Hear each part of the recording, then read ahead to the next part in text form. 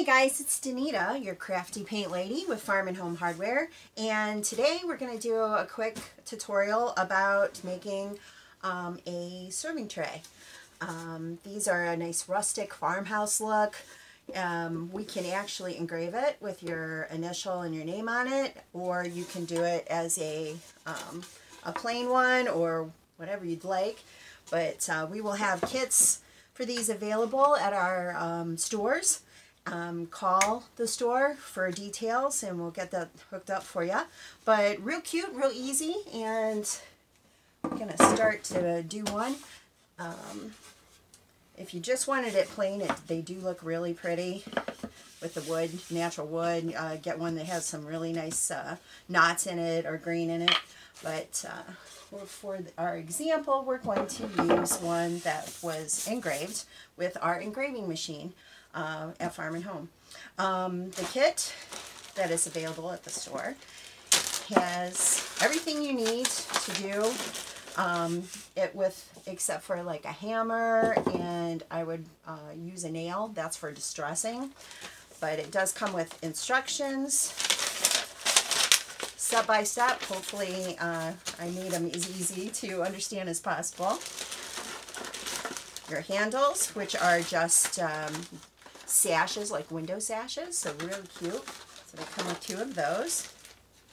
Come with your 1x12 cut, and like I said, you can either have it engraved for an extra charge or get one that is plain. I'll also give you the handle parts there for the sides, out of the 1x3s. We're going to use something called Aged Wood from Varathane.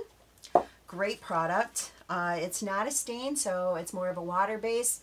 Although it is water based, it is tough to get off your hands and your clothes, so I do suggest making sure you wear your painter clothes.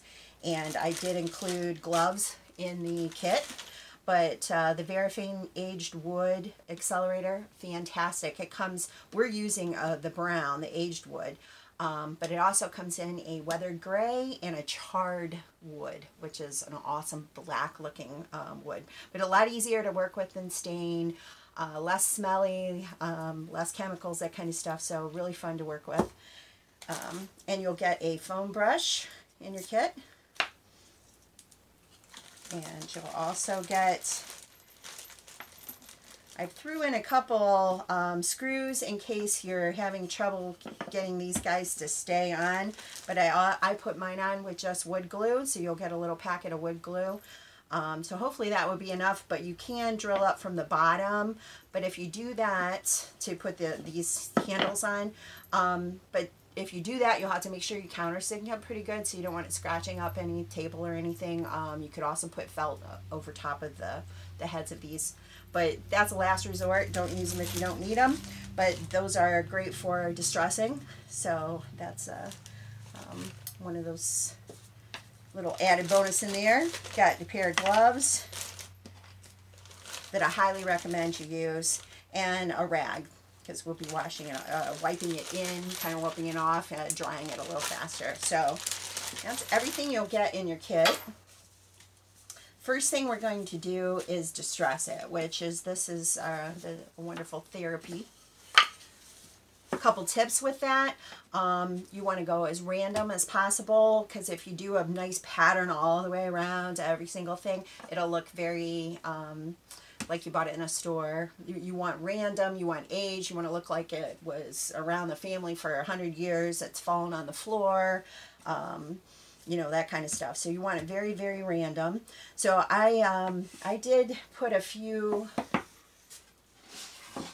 hammer marks in my wood here too, but you don't want to do too much of that. This is just from the head of the hammer. You don't want to do a whole lot of that because it will actually pool in there, and if you do like cover the whole thing, it will kind of take away from your engraving. Now, if you're doing a plain one, have at it. Have a lot of fun with it. But again, very random. You don't want it to look like you did it. You want it to look like aged just got to it.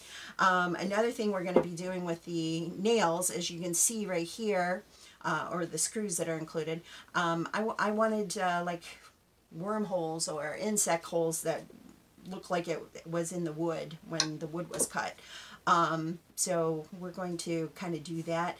Again, random, but if you kind of bunch up a few places together, it looks like more like a colony or whatever. So it looks really nice, and it does pull in the extra varathane, the accelerator, so it actually will darken up spots that are kind of deep. So keep that in mind while you're doing it.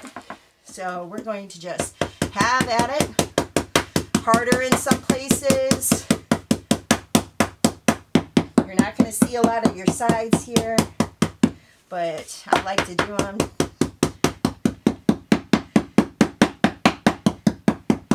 But just very random like that.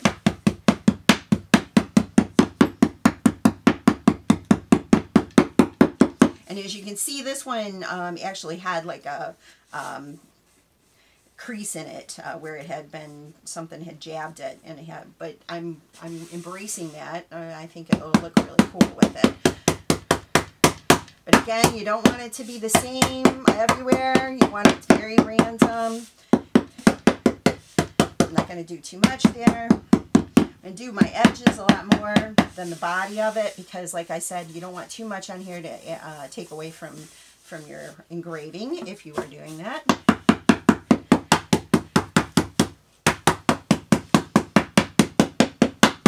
So I'm pretty happy with that. And because I'm kind of weird this way, I like to do the back.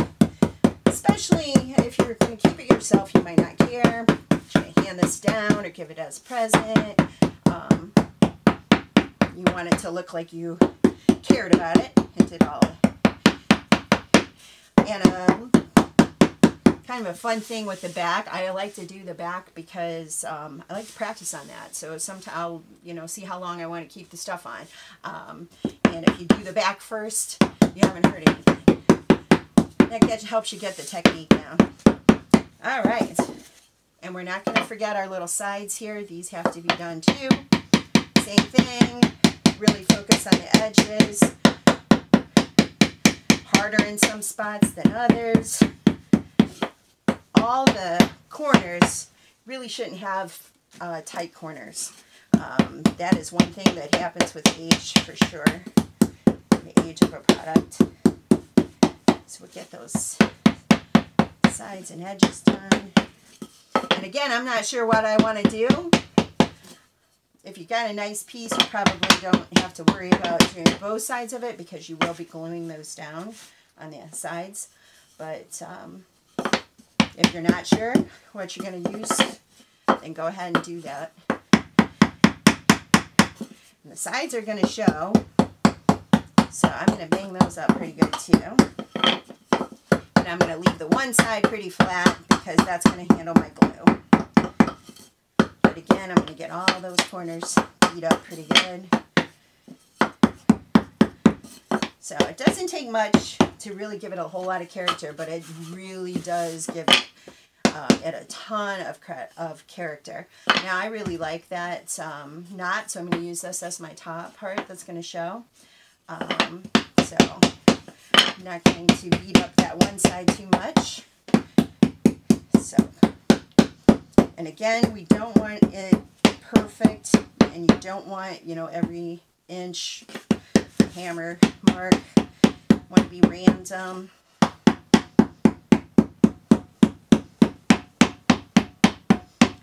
And I like to, a little harder in some areas and softer in some, miss some altogether. But I really do like to beat up those edges there. I'm going to just mark on the sides. Sorry about the noise. But like I said, what a great therapy. Work off some frustrations. Alright, that looks great. So we're going to set those aside. Now I'm going to show you how I like to do my wormholes. And I think I hammered all my pieces apart today. So I do have, you don't have a screw with it, a nail will work, anything like that. So again, very random. But what I'm going to do is create a little colony there, move on, create a little colony here. Some deeper, some not so much. Very random. Now, of course, no one's going to see the bottom, but it's a good place to get your technique down. And then you can see kind of what you want. And you can put 1s and 2s, but I like to kind of bunch them up a little bit more, just to get that look. And I don't like to do them too deep either, but you definitely want to be able to see them. So I don't know if you can see that in the video, but it just some random colonies of what maybe bugs getting into them. Now remember, your sides are going to be covered, so you don't have to deal too much with that. See, just a little bit of, and very random spots. Do it kind of lighter here so it's not going to take away from my wording.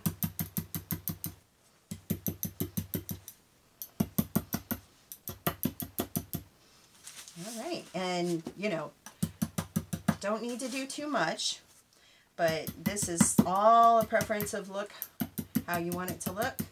And I'm going to do a little here so it just looks like it got kind of covered by this. And then we're also going to do our sides, so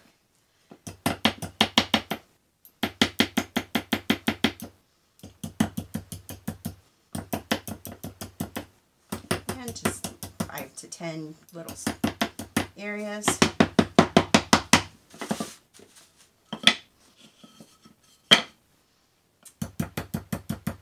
And you can't mess this up. This is just a random thing, and it's all about how it looks good to you. So just have fun. It is free. All right, so I'm liking that way. I'm liking the way that's going to look. All right, so we are going to get our gloves on.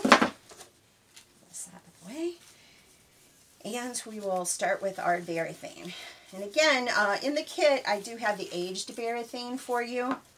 But if you wanted to do this kind of on your own, obviously you could stain it. You could put tongue oil on it. You could put butcher block oil. You can make it food safe. This is not considered food safe.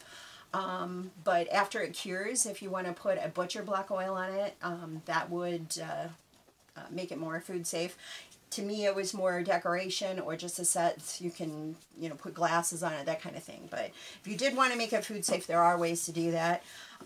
Everything is kind of food safe after all of the curing takes place, but just make sure you read whatever product you're going to use. This one, not considered food safe unless you let it cure good and then put butcher block oil on it, which we do sell in the paint department. So, all right, so I shook it up good. A real dark Danish oil would be adorable with this too. So there's all kinds of fun stuff you can do with that. But we have our Varathane. Now, because I want this is where I'm going to put my wood glue. I want this to dry first. So normally I would do the back, but since we're in a hurry with the video, I'm going to do the front first. But I'm also going to kind of give you a couple little tips here. When you're doing anything that's engraved, really want you to go around and get that, work it into the engraved areas first. Because we want that to pull in there a little bit, soak in.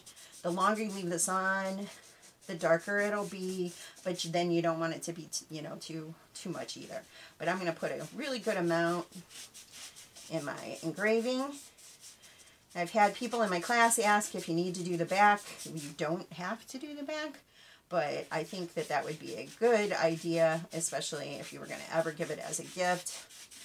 But that is up to you. So we're going to work that in there real good. Work it into the engraved parts. And then I'm going to do the entire thing before I wipe it in. So we're going to let it set. Now, like I said, you can also do more coats. You should have enough for 2 coats in the kit.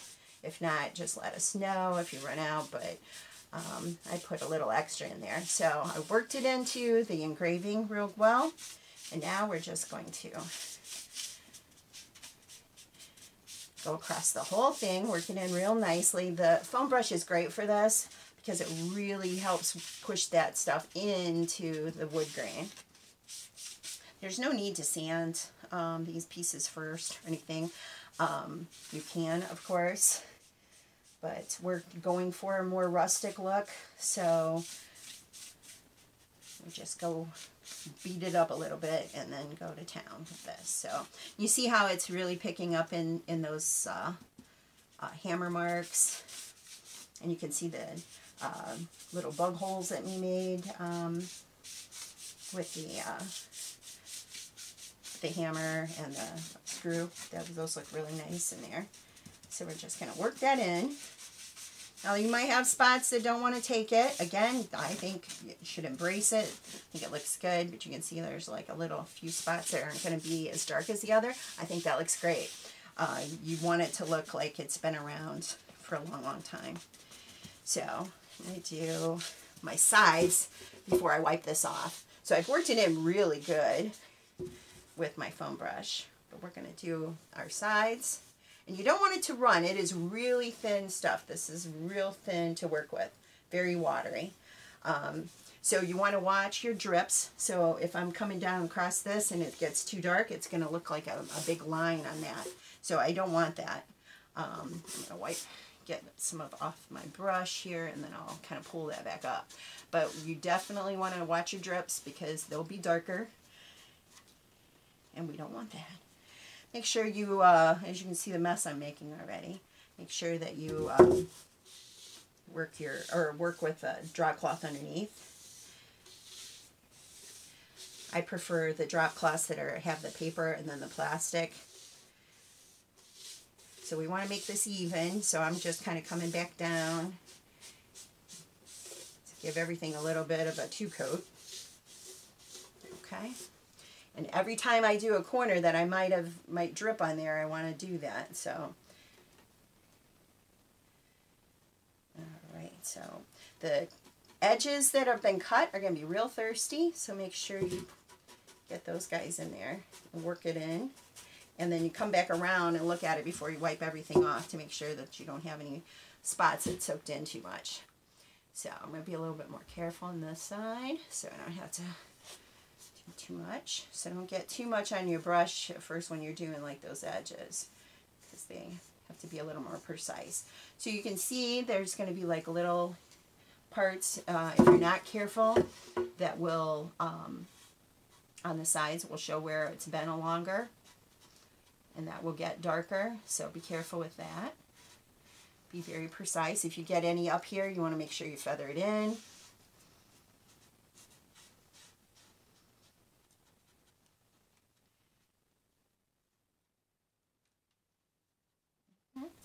Alright, that looks good, so we're going to wipe some of this off. And you want to work it in because you don't want any spots that look darker than the others, so just kind of wipe that in until it dries almost. That'll help it dry to where so we can go to get to the next step too.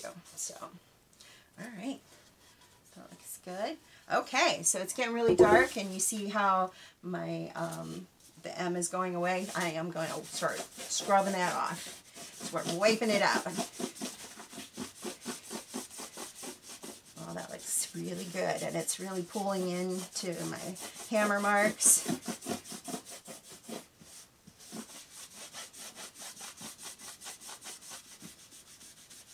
If you want it lighter, you can wipe it off before you start to do the sides, or start with the sides. And if you want it darker, you can leave it on a little bit longer. Totally up to you, but it really does some good, cool stuff with the wood grain. So, all right, that looks good, and that will help. Wiping it down will help it to dry, so we're ready to go to when we glue on our sides there. All right, it looks good. I love this. Got like a mark in the wood that's really picking up differently. It looks good. Okay, that looks great. Super fun. And it will dry up too as it soaks through. Okay, and I'm going to be real careful we don't get any on the other side. All right, and this, we're just going to brush it through.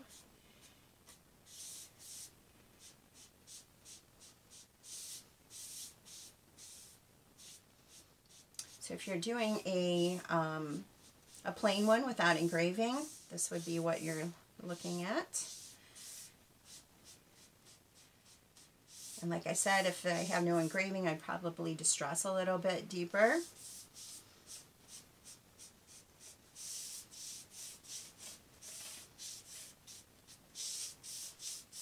Okay, that looks great. If you have any places that are, you know, beat up a little, you want to give them a little extra. But that foam brush really holds a lot in. Look how fun that is. Easy peasy, one step. All right, and we're going to wipe this down. And you see how this is a little bit lighter. I didn't let it sit in too long. But it still really shows those great wood grain and the distress marks that we made. Looks fabulous. See how the wormholes, they look great. Okay, so we're going to put this guy aside for a moment. And if you got spots that you don't like on there, you can sand a little, and just because they just might be mill marks. All right, looks good. So we're just going to do these real quick. Same thing, marks, you want to, where you hammered it in, you want those in a little bit, the edges, you want to make sure you get those good.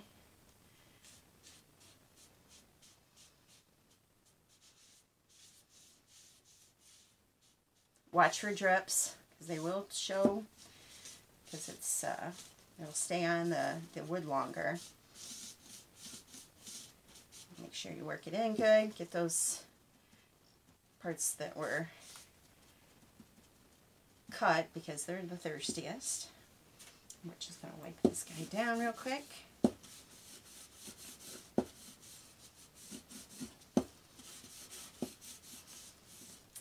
Look how those great sides are. Where I beat it up with the hammer, just pick up. Look at all the character that that brings out. It's really good. So we don't want it perfect. We want it to look like it's been in the family for a long time. All right, we'll get this other one done.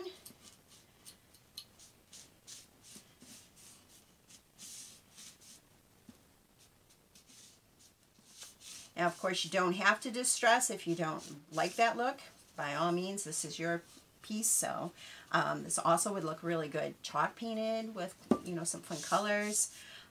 So if you have a more modern house, you could actually do this with the stain or the accelerator, the aged wood accelerator, and then chalk paint over that too.